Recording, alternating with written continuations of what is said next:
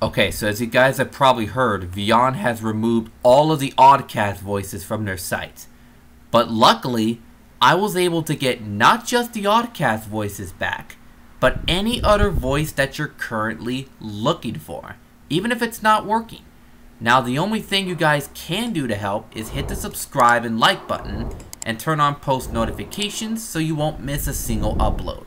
Anyways, let's start the video. So as I stumbled across this Vyond article here, it was officially announced that all 141 Oddcast voices will be gone forever. What would happen here is that existing text-to-speech voices that are already generated in your video will remain, and a new voice will need to be selected if you choose to modify a text-to-speech track with an Oddcast voice.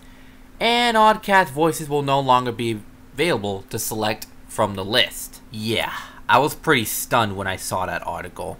But don't worry guys, not all hope is lost, because I did find a surefire way to get them back. Woo! Yeah, baby! That's what I've been waiting for! So as I saw Connor the Sushi Packer's community post, he was expressing his true and honest feelings about the Oddcast voices being removed. And, sorry if my finger keeps slipping on the mouse pad, but he said this: "Well everyone, the Oddcast voices have retired, and has indeed affected my Vyond Survivor series.